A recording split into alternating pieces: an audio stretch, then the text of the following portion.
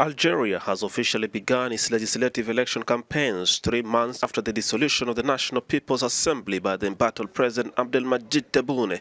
The election has been brought forward after President Tebboune dissolved the parliament in a bid to calm down grievances from protesters who call for the dissolution of the government.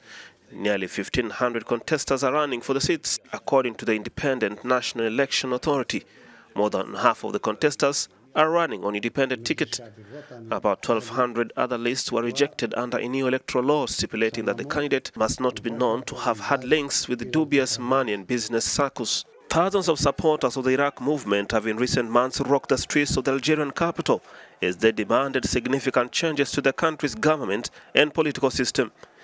The Iraq activists are pressing for a full makeover of the opaque system governing Algeria, with the military in the shadows, which has been at the helm since the country won its independence war against colonizers France in 1962.